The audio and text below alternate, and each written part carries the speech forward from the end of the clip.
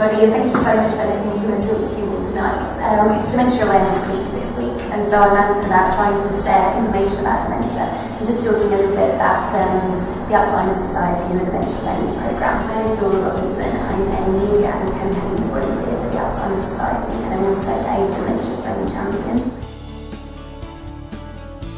How I got involved with the society, it was through personal experience. My grandfather, who's only passed away now, had dementia. And my grandmother, his wife, has now developed dementia too, so I've got a lot of experience of the importance of really understanding the condition and also its impact on carers and families. But my grandparents aren't alone. There's 800,000 people across the UK with dementia, and it's 1 in 3 people over the age of 65. Dementia also costs the economy a significant amount, about 23 billion a year, and that's more than heart disease, cancer, strokes, all the diseases that you expect to be really big on the radar. The recent Alzheimer Society report showed loneliness is also a massive issue. 1/3 of people with dementia live alone, and that's another massive part of the Alzheimer Society's work. A little bit about the Alzheimer Society and what it sets out to do. We are a membership organisation, and we've got about 20,000 members, so a massive scope. And we look at ways to improve the quality of life with people suffering from dementia, but also support their families and their carers too.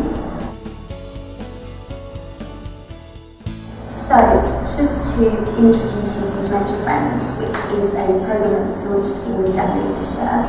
It's basically a new type of volunteering. I think a lot of people have these ideas of volunteering as something very stuffy, or you've got to go to a certain place at a certain time each month. It's basically using people's networks. I think everyone's got friends, families, office places, people where they can connect quite easily and share information. And essentially it's just helping people, kind of give people with dementia in the community an extra helping hand. So it's not massive, not everybody likes coming to things like this tonight to talk to people. It can be having a coffee around your house, inviting friends around and sharing information.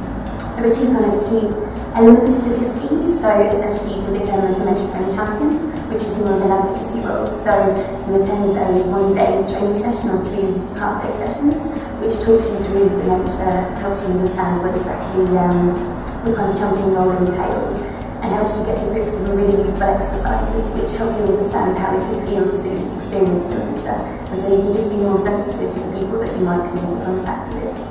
And then you can meet a dementia friend, which is basically somebody who has attended one of these sessions within their community. They're only an hour long, they'll go into a lot more detail than I have been able to tonight, but it will just really give you a flavour of how people experience dementia and how to support them more effectively.